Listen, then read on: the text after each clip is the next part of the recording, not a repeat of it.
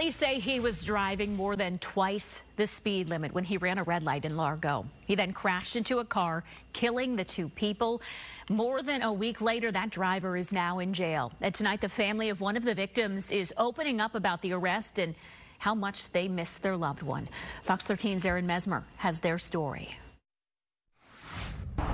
It's been about a week since family and friends gathered here at this memorial to remember the two victims killed in a car crash in Largo.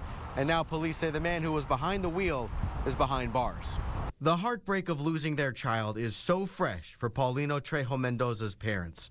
At times, their grief leaves them at a loss for words. My heart's very broken by what happened in our life. I can't find the words to tell my family that everything is fine when it's not true. Knowing the man Largo police say killed Paulino and his friend, Ariadna Sanchez Monroy, was free, made their pain even worse.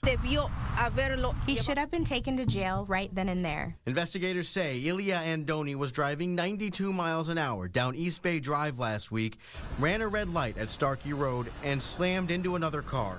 Paulino and Ariadna were both in that vehicle and didn't make it. Andoni survived and was eventually released from the hospital.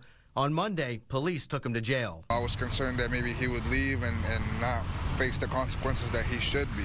Paulino's best friend, Brian Najera, says the arrest came as a relief because right now, he just misses his friend. I miss him a lot, man.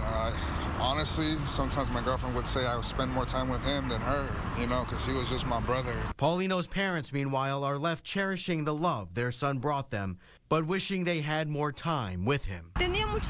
He had a lot of plans to be happy forever, to be with us and to take care of us. And for them to have taken his life like that is unfair. His loved ones are now just hoping that a fair punishment is what awaits the driver. It's very important because he took the lives of two people. You know, it could have been anybody. And Largo police said they met with the Pinellas State Attorney on Monday and agreed to charge Andoni with 2 counts of vehicular homicide.